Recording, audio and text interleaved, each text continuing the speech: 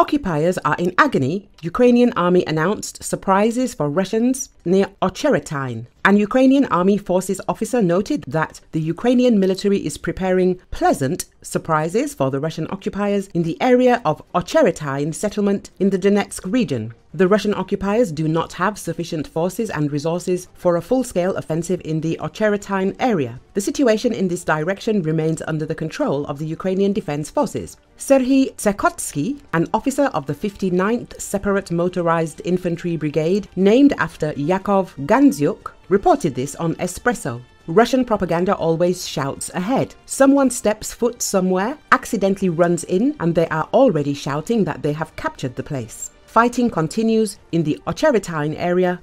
The situation is under the control of the Ukrainian Armed Forces. Pleasant news awaits the occupiers in this direction, Tsekhotsky emphasized. In addition, the officer noted that the Russian occupation forces do not have enough forces to carry out a large-scale offensive operation. The enemy is using large numbers of aircraft, artillery and drones. The enemy has been agonizing, especially in recent days. They closely monitor what is happening in the world and understand what awaits them, added Tsekhotsky.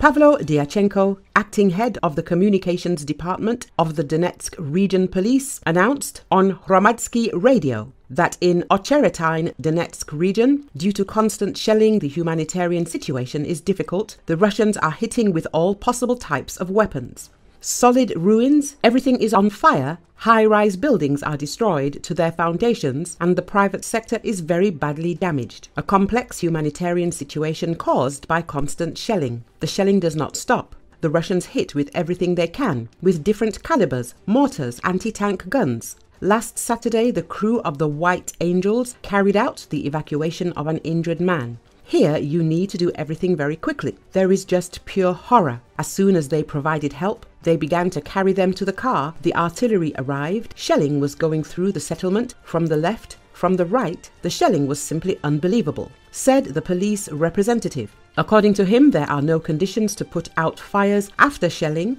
because in such a situation, it is impossible to drive the equipment so that the experts of the State Emergency Service arrive in 1 or 2 units and provide assistance. The United States is poised to send a $1 billion in new military aid package for Ukraine, U.S. officials said on Tuesday. The aid package is the first tranche from about $61 billion allocated for Ukraine. Speaking on condition of anonymity, U.S. officials said some of the weapons would be delivered very swiftly to the front line, adding that it could take longer for other items to arrive.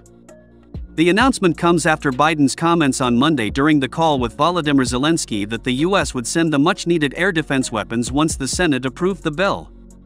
It includes much-anticipated ammunition, including air defense munitions and large amounts of artillery rounds as well as armored vehicles and other weapons. Weapons and ammunition in the new aid package include RIM-7 and AIM-9M missiles for air defense, Stinger anti-aircraft missiles, small arms and additional rounds of small arms ammunition, including .50 caliber rounds to counter unmanned aerial systems, UAS, additional ammunition for high-mobility artillery rocket systems, HIMARS, 155mm artillery rounds, including high-explosive and dual-purpose improved conventional munitions rounds, 105mm artillery rounds, 60mm mortar rounds, Bradley infantry fighting vehicles, mine-resistant ambush-protected vehicles, Humvees, logistics support vehicles, tactical vehicles to tow and haul equipment, tube-launched, optically tracked, wire-guided missiles, Javelin and AT-4 anti-armor systems, precision aerial munitions, airfield support equipment, anti-armor mines, Claymore anti-personnel munitions, demolitions munitions for obstacle clearing, and night vision devices, spare parts, field equipment, training munitions, maintenance, and other ancillary equipment.